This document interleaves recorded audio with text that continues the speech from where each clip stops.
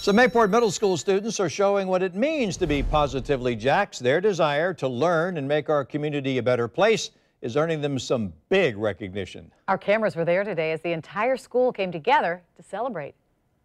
Oh, they're right there, I think. Now look at your plankton net. Keep an eye on it. You want to keep the mouth in the water. Hands-on learning along the St. Johns River. This group of Mayport Coastal Sciences middle school students is eagerly collecting samples of microscopic plankton. So when are we going to get to go back to the lab and research this stuff?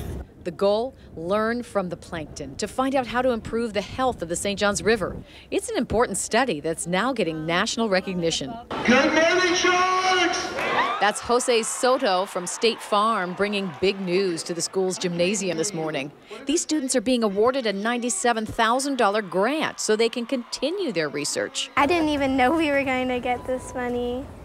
And now that we are, it's just amazing. Marissa Caruso serves as a project manager, and her hopes for this grant are simple. I want to see the river improve. I want to see us make a change in our community. And I'm very proud of them taking a chance to take a risk and try something they've never done before. Saying teacher Jill Sullivan is impressed by her students is an understatement. It's not every day that you get to work with students, and certainly not ones that can write a grant at 12 and 13-year-olds of this caliber. It's something special the entire student body recognizes.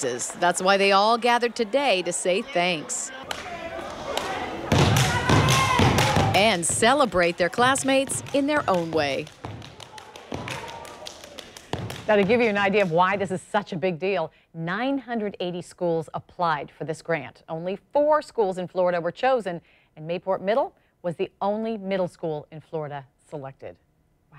And Tom, the goal is that whatever information that these children gather from their studies, they're going to share it with the St. Johns River keeper.